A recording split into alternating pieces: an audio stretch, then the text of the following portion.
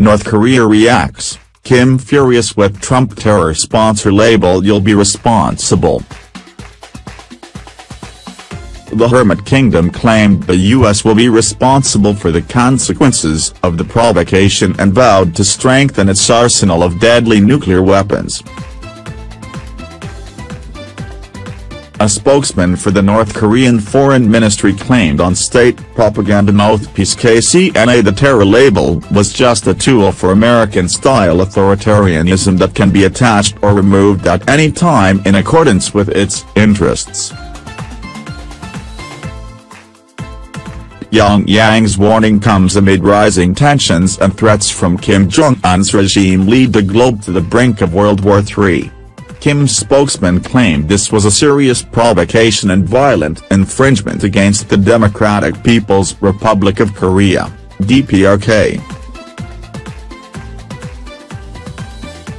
He added, as long as the U.S. continues with its anti-DPRK hostile policy, our deterrence will be further strengthened.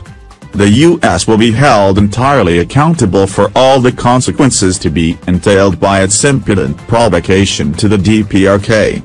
President Trump placed North Korea back on a list of state sponsors of terrorism on Monday, allowing the United States to impose more sanctions on the warmongering nation.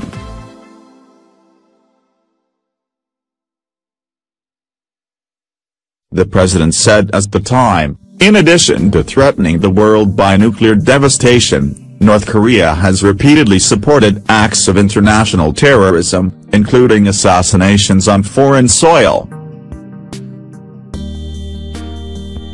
This designation will impose further sanctions and penalties on North Korea and related persons and supports our maximum pressure campaign to isolate the murderous regime. U.S. Secretary of State Rex Tillerson added, "We still hope for diplomacy and the timing of this is just one of us concluding the process. There is a very specific designation progress that we have to go through at the State Department to meet the criteria for the designation. We wanted to make sure we had met all those requirements. Again, this is all part of us continuing to turn this pressure up."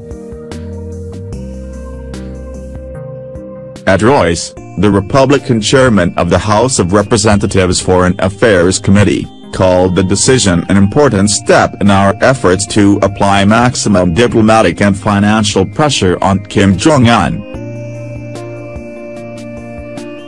However, Democratic Senator Edward Markey dismissed the designation, adding it ratchets up the rhetoric but does nothing to hold North Korea accountable for its weapons program.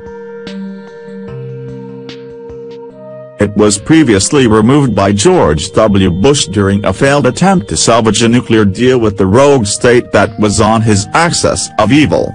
Some experts, including a former chief U.S. negotiator during the 1994 North Korean nuclear crisis, have warned it could be a miscalculation by Trump and just further cements a dangerous game of escalatory brinkmanship.